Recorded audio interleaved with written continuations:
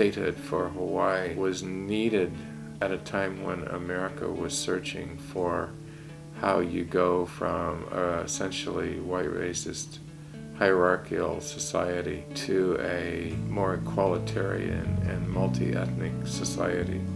Why is Hawaii a state? How did it become a state?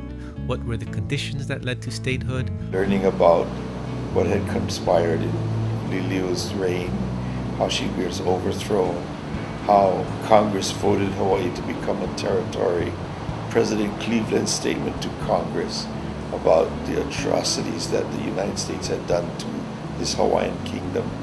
What are the benefits and disadvantages of statehood? True democracy comes only when we are able to exercise our will to vote for whomever we wanted to run the government. What is the future of Hawaii statehood?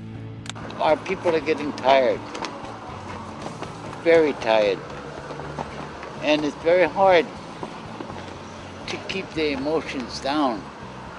They want to fight. They don't care what.